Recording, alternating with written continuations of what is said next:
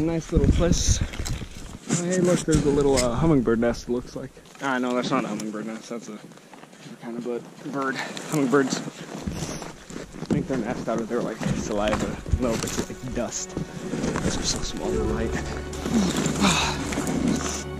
So in this video, I just kind of wanted to walk around and show what it's like to snowshoe on the Coulees in winter, because it really gives a new dynamic on the Coulees. It makes it an entirely different environment to move on. The simple mobility, the type of ecosystem, honestly, the animals you'll find, the way you'll find them, the plants and what you see, don't see, and how they react to the winter.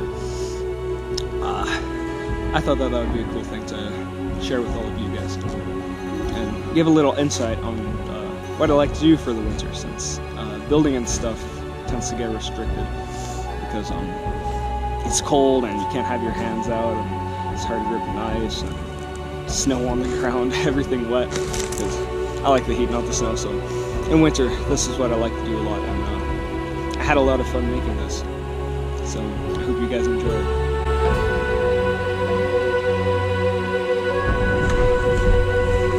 With a fresh blanket of thick snow, now is the perfect time for snowshoeing. My favorite part is walking on unscathed snow. It has a very satisfying and accomplishing feel of it. One of the unique parts of a winter environment is that tracking becomes much easier for everything from megafauna to birds. While walking, I found plenty of mammal burrows, all of which I believe to be voles, along with the foot tracks indicating where they were walking on the surface. In this particular burrow system, there were 3 orifices in the snow. The footprints indicated the mammal exited the highest altitude hole, went down vertically down the hill to the next hole, then entered the northernmost burrow entrance to the left. While I proceeded to dig, you could clearly see a circular tunnel running through the snow. I followed this for longer than I expected before I lost it in some shrub growth or the alternative.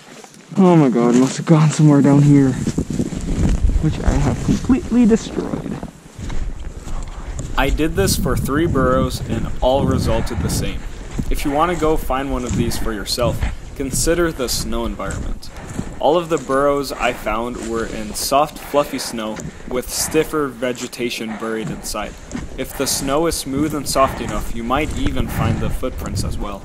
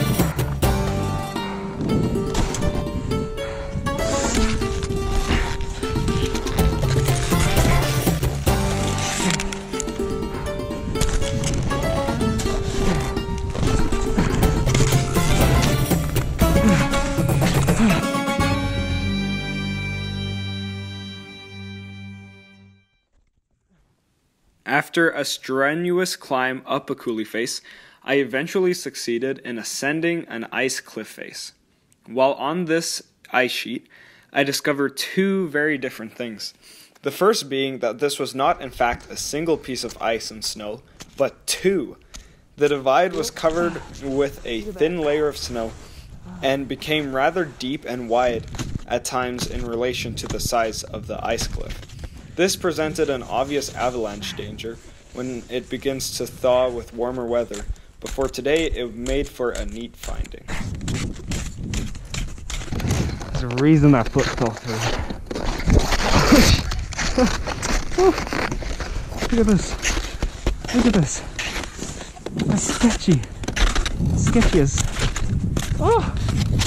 Sketchy as heck. I think this is actually where it begins. Wow. This is one, then it breaks up here. Because this huge, deep divide. Like, that is deep. Holy.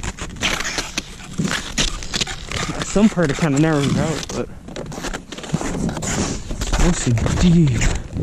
Look at that. Look at that. It's huge. This whole thing is its own ice sheet. It's crazy. All the way, it's still its own piece. Hugging the shrubs. Starts to recede. Then it kind of just merges here. Has this whole own ice sheet on the cliff.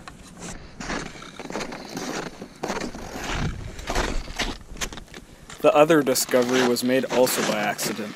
On the edge of the drop-off, I tried to jump kick a chunk of ice down the ledge. Instead of the snow plummeting down, it was in fact stronger and slicker than I had anticipated, and I went plummeting down to the bottom. This was a big scare the first time, but I soon realized that it gave a thrill.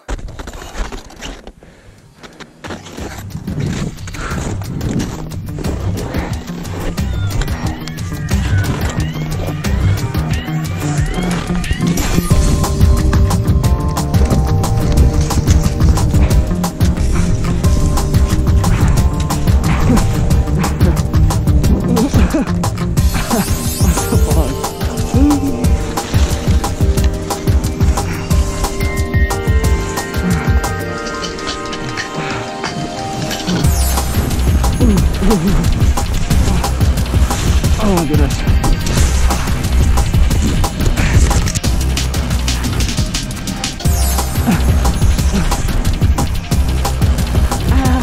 That's up my pants.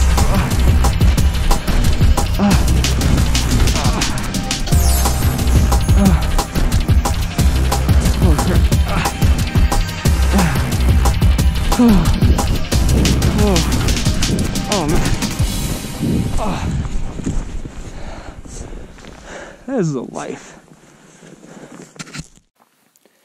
In the next episode, Quill of the Coulees, I come face to face with not one but two of the most unforgiving animals of the trees.